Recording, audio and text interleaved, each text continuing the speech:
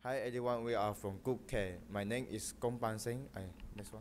Okay. Hi everyone, my name is AMINULLAH. And my name is AHMAD ZAHRIN. So guys, we required to design a filter to remove the noise corrupting the ECG1 signal given in phase 1. So we have for the line 1, we load the ECG1 signal .mat and we are using fs equal to 1000.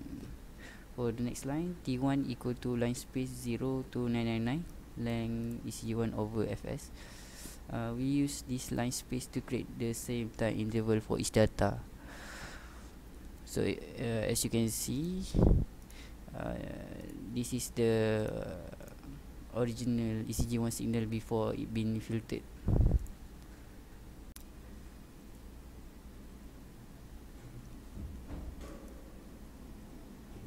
As you can see, the original ECG1 signal is in continuous time domain, so we have to change it into frequency domain to recognize where is the noise. Okay.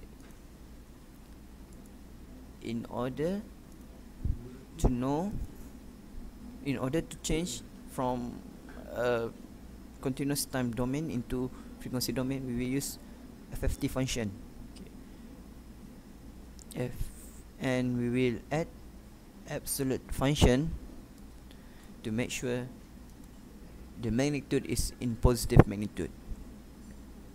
However, in frequency domain there is still two-sided spectrum, so we will use FFT shift function to combine both two-sided spectrum into one-centered spectrum in order to truly recognize where is the noise which is at 50 Hz.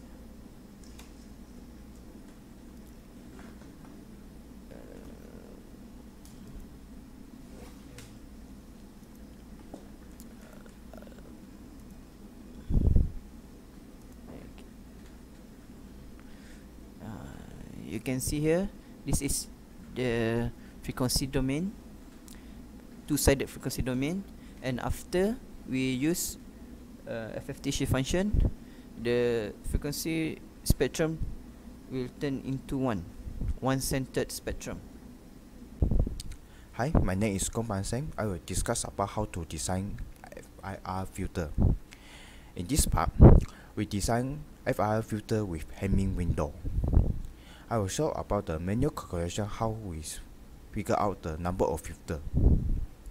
Okay, this one, the number of filter, L equal to attenuation divided by 22 times PT. Attenuation is equal to 60 dB, and for the PT is equal to f stop minus f pass divided by fs. How I figure out the f pass and f stop? Because the noise happens at 50 Hz. I will show the figure later. So I assume they will start at 40 Hz and end at 60 Hz. And the fs is given by the assignment is equal to 1000. So we calculate number of filter equal to 60 divided by 22 times 0 by 0.02. So we get 137.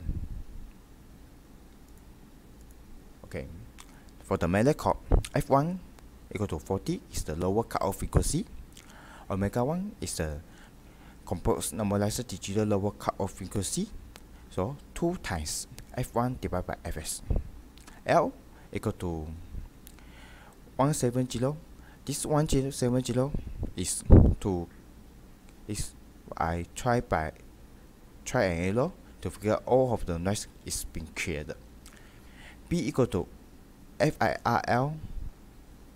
Why use this FIRL is the Matlab built-in function to build the filter with Hamming window.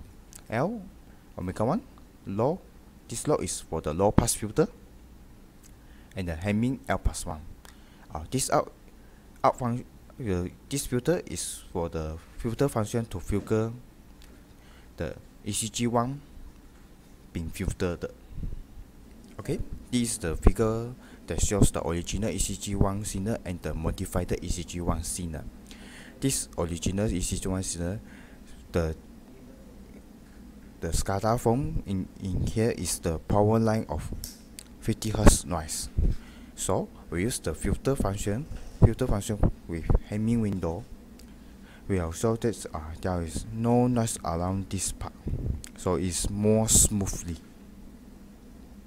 Okay, this is a figure to show that the frequency spectrum of ECG1 and the frequency spectrum of ECG2 have been filtered.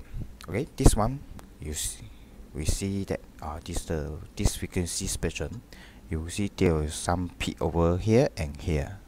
You know what I see? Is the 50 Hz noise. Okay, this filter has been filtered with the low pass filter with Hamming window, so this one already been cleared, so there are no more noise over there.